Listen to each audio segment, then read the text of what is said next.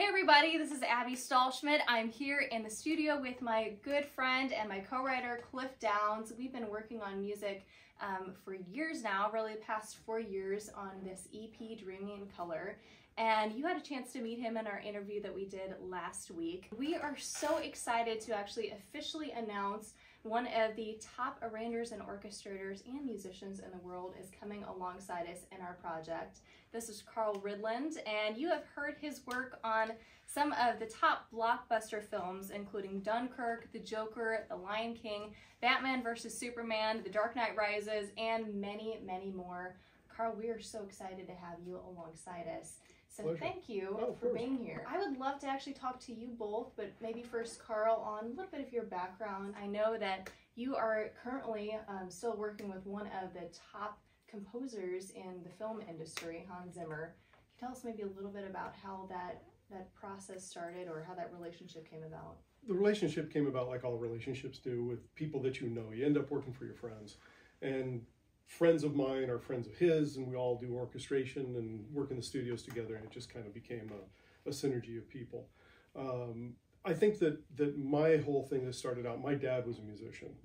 And so I grew up in the music business in Denver, Colorado, where I'm from, and he had a music store. So I kind of like had no choice. Yeah. It's too late for me to become a brain surgeon, and I would have been horrible at it anyway. But being a musician was just my entire life. It's all I've ever done. It's all I can do. And that's how I spend all of my time. So when I moved to LA, it just became a progression of starting at the bottom, so to speak, which is LA's not the bottom by any stretch, but starting in a position where I was a studio musician. Right. Before that, I was, a copyist, and was a copyist after being a studio musician. There was this strange shape of a ladder that I climbed up that became, part of the background that got me to where I am, that gave me the foundation from being a studio guitar player, a copyist, orchestrator, arranger, composer, and proofreader for different composers and different jobs. I've done every job in the business. Yeah, you've seen all angles of the music business. Every job in the music business in Los Angeles, London, and now Nashville, since we moved here about 3 years ago.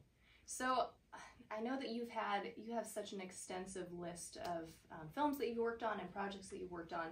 Do you have, if you could narrow it down to even maybe top 3, do you have top 3 projects that you've worked on? Top 3 projects. It's hard because, and I don't mean to sound glib about this, but like when I'm working on stuff, it's like a Tuesday for me. I mean, working on The Joker was just another one movie in the whole year, but they become what they become after I'm done with them.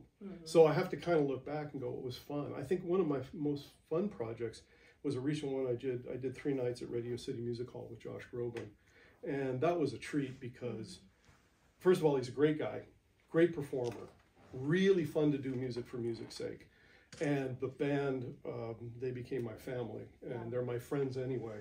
And that's what makes these things special, is working with your friends. So I'd say recently, the Josh Groban thing was awesome. All the stuff working with Hans has always been great. My dear friend Teddy Castellucci, who I worked with a bunch doing Adam Sandler movies, that was another family unit, still is. They're still some of my favorite people to hang out with. And I just like hanging out with great people. Things have kind of come full circle for you. And you studied under an orchestrator that was one of Hans Zimmer's top orchestrators when you were in college.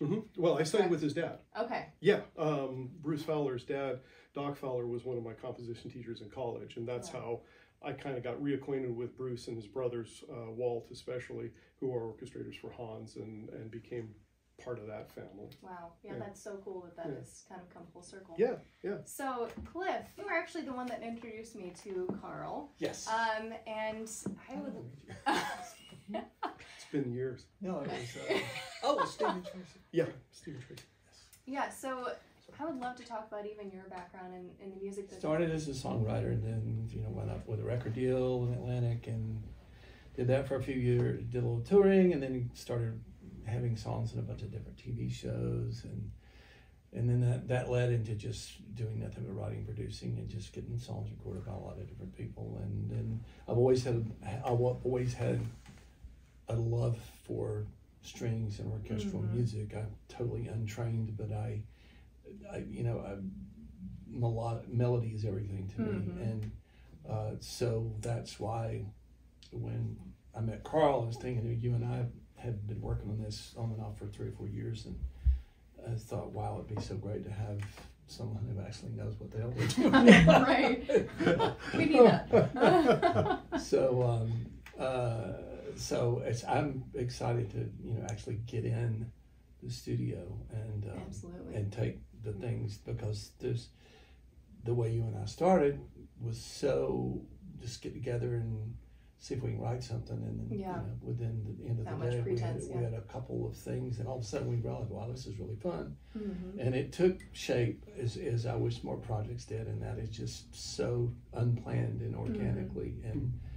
And I mean, I've known you since you were young. 12 or so, yeah. Yeah, and so it's been fun to watch, you grow as an artist, and it's been just really fun to me, one of the best parts of this whole project has been is that we don't have any rules or any, like we don't have to write a verse and a chorus and blah, blah, and it's just like we just write whatever happens to come out that day, and it's pretty diverse, and I know that what Carl's going to do to it is just going to take it to such an amazing level. Yes, absolutely.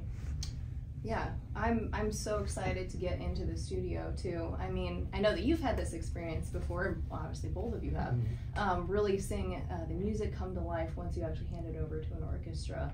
I mean, it's spectacular. Yes, it's the best. It's my favorite part is being in the studio. Yes, it's spectacular. It always sounds way better than you think it will, right. And it always has this dimension and depth. And I think that's what Cliff and I have talked about a couple of times. And why this is coming together is, I think I can bring a cinematic voice to it, mm-hmm. and bring width and depth with the orchestra that you don't normally get in a sample library type of situation, and kind of just make it broader, wider, deeper, higher, and much more cinematic than the average singer-songwriter album out there, which is all great. There's nothing wrong with it. It's just that this stuff is kind of lending itself that way, and it feels organic. Yeah, there are a lot of layers. Yeah, there's a lot of layers to it. Exactly. So we are very excited. Well, thank you both. I'm so excited to really start this process with you, Carl, and Cliff. It's been a pleasure working with you. We can't wait to share this music with you guys. So please continue to check out the Indiegogo campaign. Thank you to all of you who have supported, donated, shared with your friends and family. Please continue to share. So thank you guys. We appreciate you. We could not do this without you. Much love. We're still here. Cliff's here. No, I was just thinking I want to turn the air on. I love it. So yes, you were actually the one that it's the hot air coming from me. I know. That's where it's coming from. We have no fun here.